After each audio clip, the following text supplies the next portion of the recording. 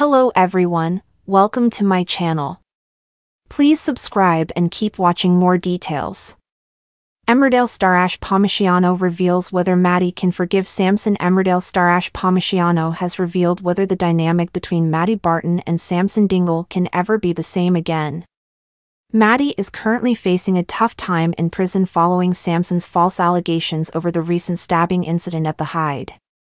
Samson was accidentally injured during an attempted robbery at the bar and restaurant last month. The teen's friend Josh Cope has pressured him into claiming that Matty attacked him deliberately with a knife. Samson and Josh have stuck to their false story to stay out of trouble for the robbery, but Matty's mum Moira and wife Amy have remained determined to expose the truth.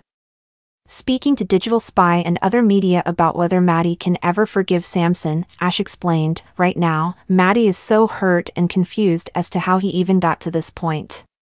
One minute, he was just going about his everyday life and the next minute he was in prison. He knows that the truth hasn't quite come out yet. Matty is feeling a real injustice, disappointment and hurt mostly.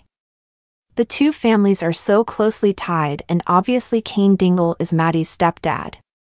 Samson is a Dingle and it's really confusing for Matty. He doesn't understand why Samson hasn't just told the truth."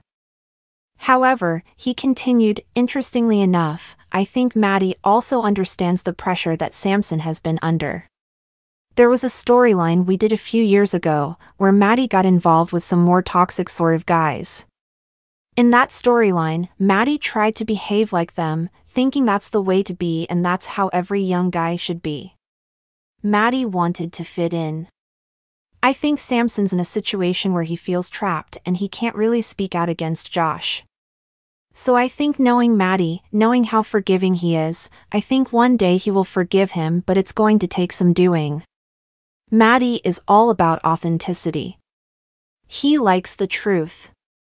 He likes sincerity and honesty, so I think he really wants to see that from Samson first." Ash also discussed the fan reaction to Matty's ordeal, which takes another worrying turn next week when his character experiences transphobia at the prison. He said, "I think viewers were quite shocked that a character like Matty has ended up in prison. I've had some lovely messages from fans who say that they want that Josh character sorted out and they want Samson to tell the truth. They're really sad and concerned for Matty about what's ahead and what's going to happen. The character is a different type of character in the show, he's a trans guy.